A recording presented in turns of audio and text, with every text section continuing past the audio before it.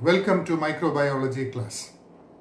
In this video I am going to tell you about a basic microscopic technique called wet mount preparation. If you wanted to see microorganisms under microscope, you need a slide, and whatever specimen may be urine, stool, sputum or any other water samples or anything. Okay, you can observe it under microscope and you can see if microorganisms are present in that or not. There is no stain used here. So wet mount preparation. This wet mount preparation is a direct examination of the sample. Direct examination of the specimen. Okay. So for that you need a glass slide. A clean glass slide is required. And your specimen will be there. You take a drop of the specimen. For taking the drop of the specimen, in microbiology laboratory we have a small instrument known as a wire loop or inoculation wire loop. So using this inoculation wire loop, you take a drop of the specimen and put it on the slide. You put it on the slide and put a cover slip on top of it. Cover slip, a glass cover slip on top of it. Just slightly press it and keep it under microscope and you can see. So in this there is no stain used and the sample is watery. You are keeping a slide and on top of the slide you are keeping a drop of the specimen, and on top of it you are keeping a cover slip, glass cover slip. Okay, that after that you are observing it under microscope. This you can focus it under 10x objective, that is low power objective or high power objective. Okay, you cannot focus it under oil immersion 100x objective. It is difficult to focus. So normally it is focused under 10x and 40x objective. You can see the image. Normally this wet mount preparation is used to see the motility of microorganisms. If there are live organisms present, you can see the movement of the organisms. Another purpose of this wet mount preparation is stool examination. In the stool sample, there will be a lot of egg or cyst or larvae of the worms present in the intestine may be present.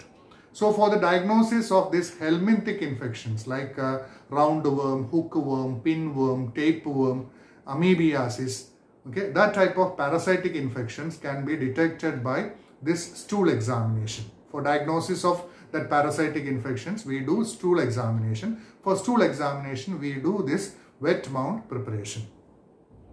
Okay, so wet mount preparation, when you are doing it under when you are doing it for a microscopic examination, you have to take care of the sample spill. You have to avoid spillage of the specimens and samples, and normal sterilization procedures also should be followed to avoid contamination, to avoid spreading of infection. We have to do the sterilization procedure. This wire loop is normally sterilized by a procedure called flaming.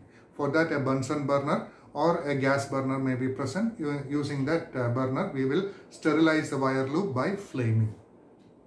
Okay, so that procedure is known as a wet mount preparation. Followed by this, you will be able to see a video where they will be explaining how you will perform a wet mount preparation.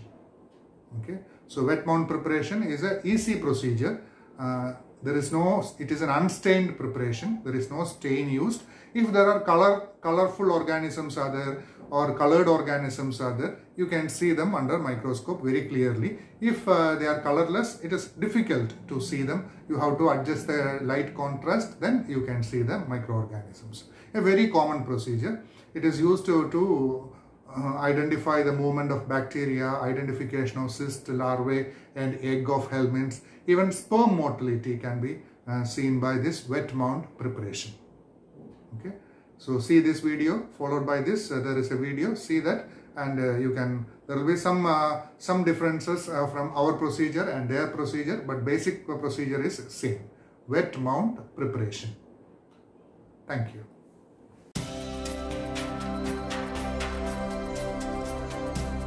In this training video, you will learn the proper technique to perform a wet mount.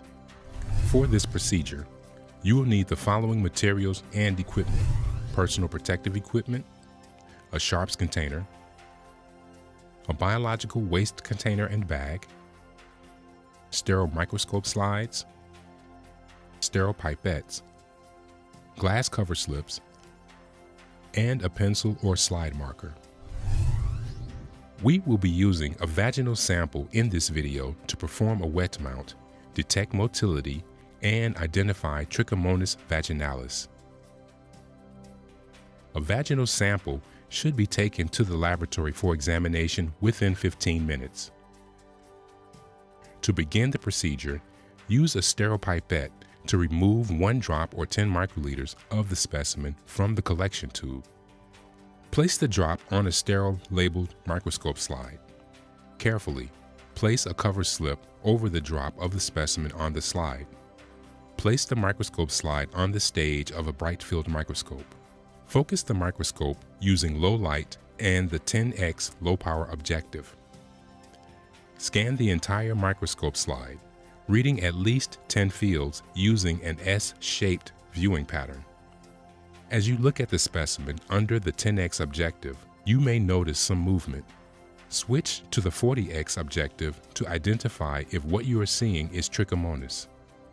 Trichomonas will appear as motile pear-shaped protozoans approximately 10 to 20 micrometers in size. In fresh specimens, Trichomonas move by whipping their flagella and/or undulating membrane.